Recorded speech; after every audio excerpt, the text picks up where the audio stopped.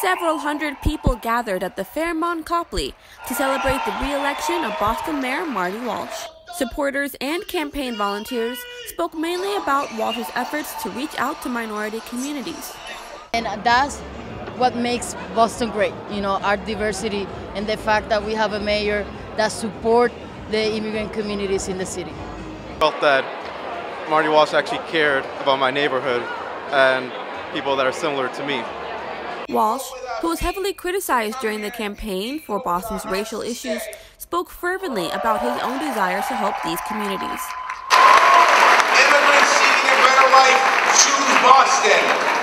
They risk everything to come to our city, and I will always have their back.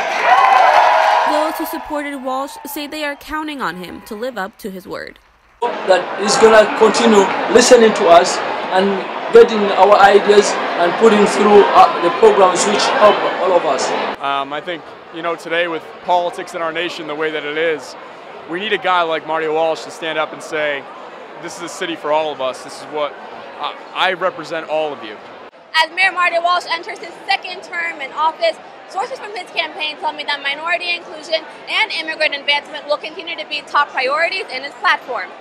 Reporting from Fairmont Copley Plaza inside of Mayor Marty Walsh's election celebration, I'm Nebeyatt, for TV News.